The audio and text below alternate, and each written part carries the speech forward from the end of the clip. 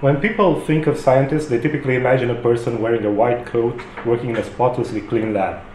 That's really not my case. You see, often I go to work at the bus depot in Lausanne. And believe me, a white coat would not stay white for very long there. But what am I doing there? Well, I'm trying to change your behavior. More precisely, I'm trying to change the way you think about urban mobility by giving you a proverbial sixth sense, a way of seeing air pollution. You all know that air pollution is bad, that it causes disease and even death.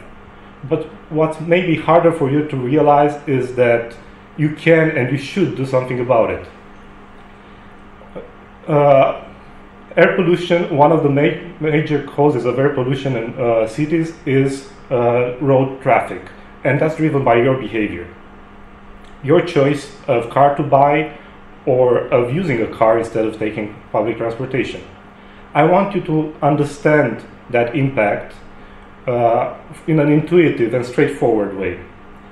I want you to be able to see air pollution and the way it changes with your traffic behavior.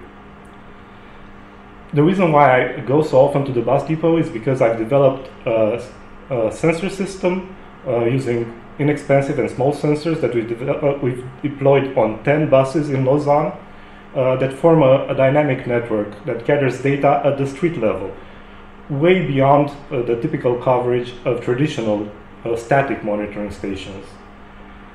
Using data from this network, we are building dynamic, high-resolution pollution maps that you will be able to visualize over the internet, on your computer or smartphone. And it will help you understand the patterns in air pollution and how they are linked to local traffic behaviors.